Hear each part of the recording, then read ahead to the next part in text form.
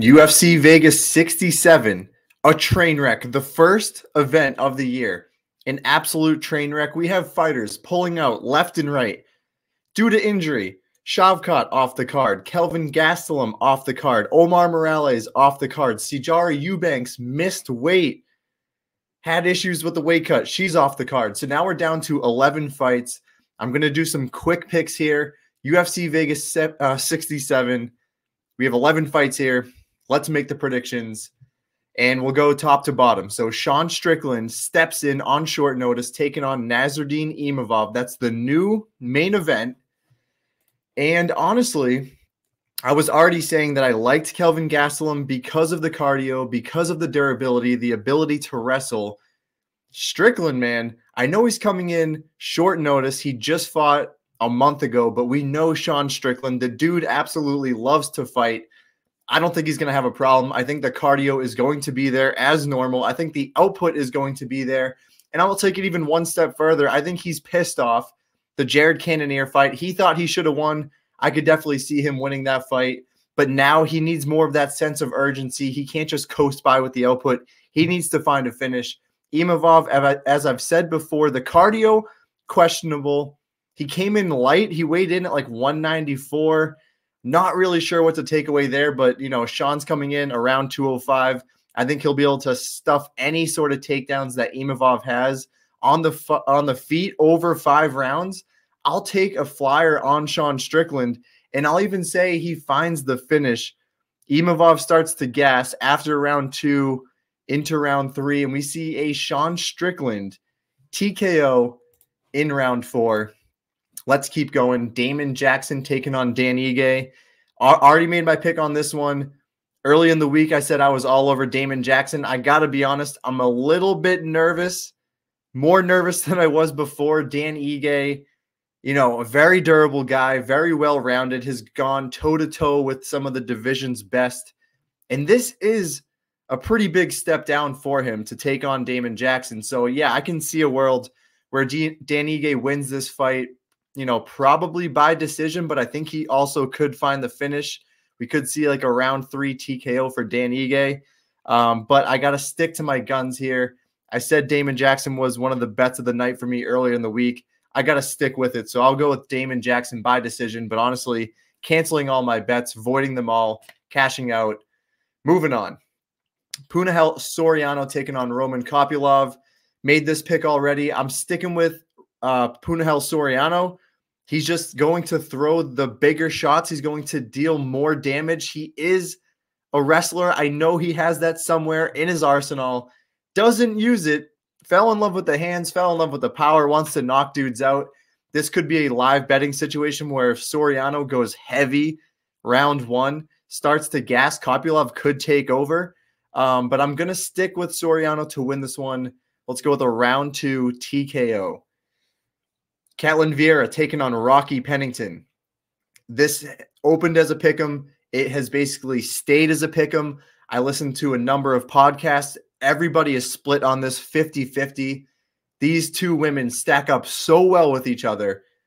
They have the same style of fighting. They're bullies. They're aggressive. They're strong for the division. They're going to look to work in the clinch here.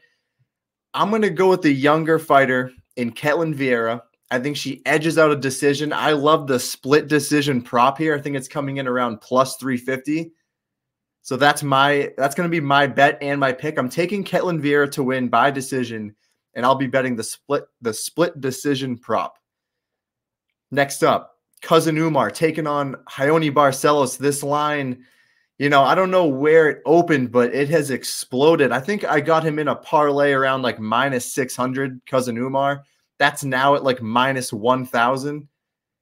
That's unbettable. You have to take a shot on Umar by decision, which is like minus 200 to get the submission, or the TKO is probably like plus 200 area. I love Raoni Barcelos. He's very well-rounded. I think he can create some problems.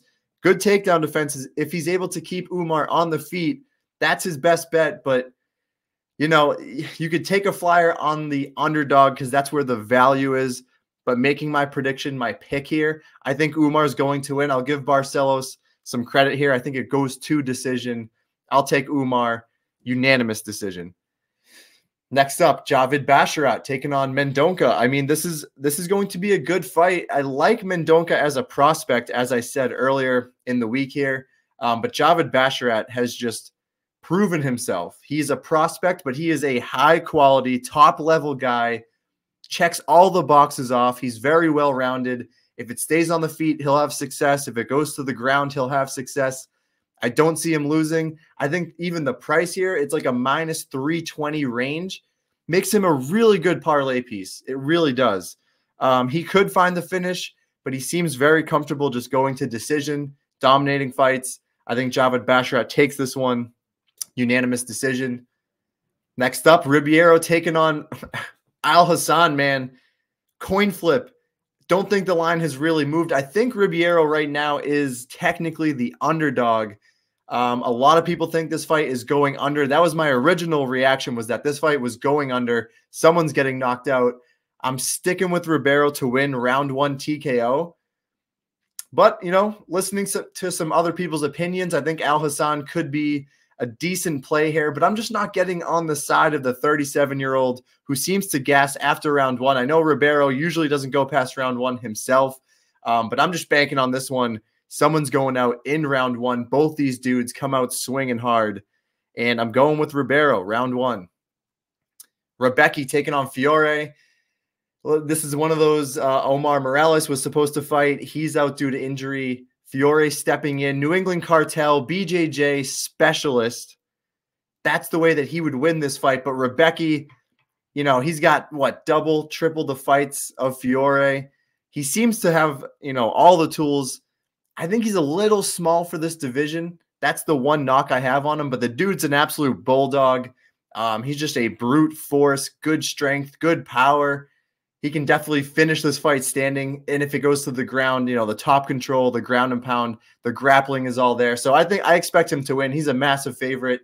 Not going to back Fiore. I'm going to take a small, tiny flyer on Fiore to win by submission.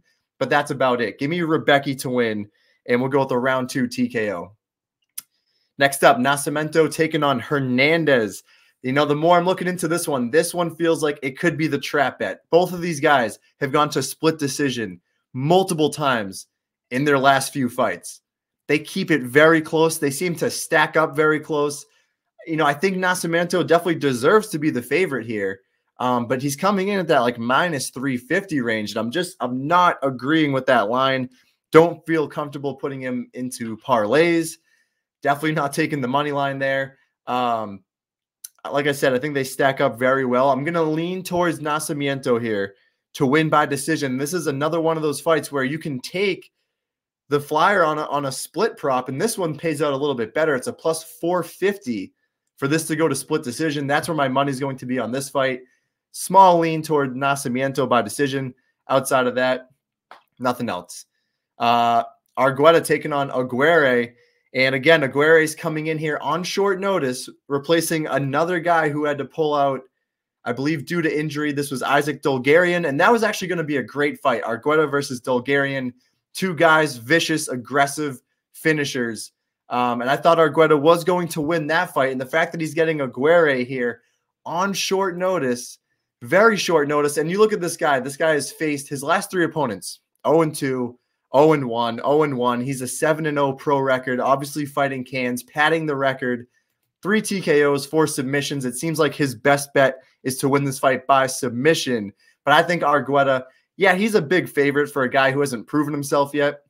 I think he's like a minus 500, minus 600 range right now. But Argueta should win this fight. I think he'll just go in there, get it done. He's explosive. I'll go with a round 1 TKO for Argueta. And then the last fight here, Charles Johnson taking on Jimmy Flick. And I think this is a great spot for Charles Johnson to go in there, get another win in the UFC.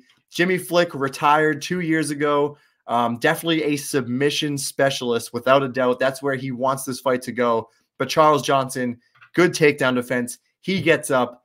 You know, even if it gets into a grappling exchange, he has good grappling to fend off anything that Jimmy Flick might have. And then if it's standing on the feet, it's Charles Johnson all day. Jimmy Flick, we've seen it before 4 or 5 times in his career. He has been finished by knockout or TKO. Charles Johnson all day. Great parlay piece coming in around that minus 320 range.